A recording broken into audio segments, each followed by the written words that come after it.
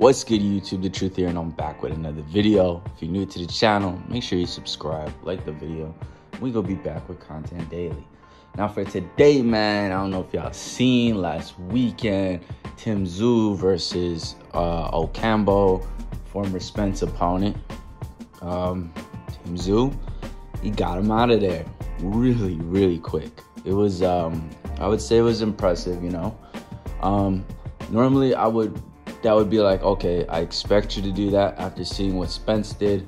But if you do watch the Fundora fight with Ocambo showed to be somewhat resilient, he's able to take a punch, like he's able to hang in there. It looked like he has a little bit to offer at 154, but Tim just walked straight through him. He gave him no time to do anything, gave him no time to breathe, just straight jumped on him. And it was a good win, you know? Impressive the way he went. I would say it was expected, but the way he did it was impressive. But with that being said, if he fights like that against Charlo, he is getting knocked out, and it's gonna be very bad. Okay, I'm gonna expect him to box against Jamel a little bit. There is a chance of him winning. I'd say it's very slim, because if I were to look at the facts, I would be like, okay, Jamel is slightly older. The second Castaño fight, he looked amazing. First one, he didn't look too great, you know? But regardless, it was still a draw, so you can't even say it was a loss. So if I gotta look at the second fight, and I gotta look at the inactivity. Yeah, he's a little inactive. He has some injuries. He's getting older.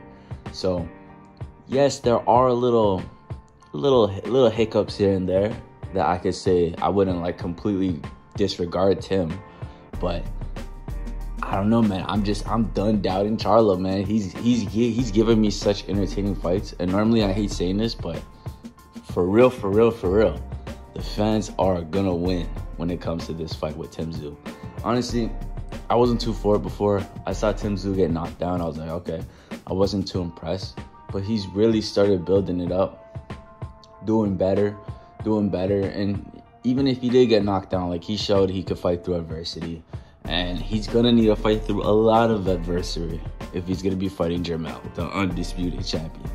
So if I had to break it down stylistically wise, obviously Jamel's the choice. He's more experienced, he's more seasoned, and his last fight with Castaño, I'd say he even showed he's a better boxer.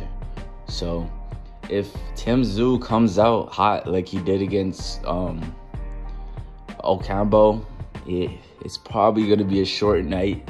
Who knows? The thing is, he has a puncher's chance because he is a puncher. And he is a little bit unorthodox the way he be jumping in and shit. So, who knows? Maybe he get a lucky shot on Jamel. And it all depends on Jamel's, like, durability. Because Jamel does get hit. But he is called Iron Man for a reason. Because he does not get hurt. We saw a little bit of buckle against the Castaño fight. But, like, you know, he recovered, like, 2 seconds. You know, he's Iron Man. Like, he doesn't get hurt. He's very durable, so that's one of the main things he has going for him. He's a lot of power. So if we're gonna make a prediction, I'm gonna go with the undisputed champ. I know it's no special take here, but I just have to go with the undisputed champ. I know Tim got a lot of hype going around him. Listen, man, he hasn't fought nowhere near the caliber opponents that Jamel has, so I wouldn't say he's not ready, but if it comes to resume wise, he does not fuck with Jamel. I'm gonna just be honest. And little wash like Tony Harrison, Ocambo, who Spence also beat in 1 round as a tune-up. These aren't gonna really get you prepared. Obviously, it's building hype and tension, and a lot of people are more excited for it. I'm more excited for it, but if we're honest, Jamel's winning by knockout, most likely. If not decision, if not the rematch, he's gonna knock him out in the rematch because that's what Jamel do, you know? But yeah, that's my thoughts on that. But Anyways, that's it for today's video. Make sure you like the video, subscribe, and I'll catch you on the next one. Peace.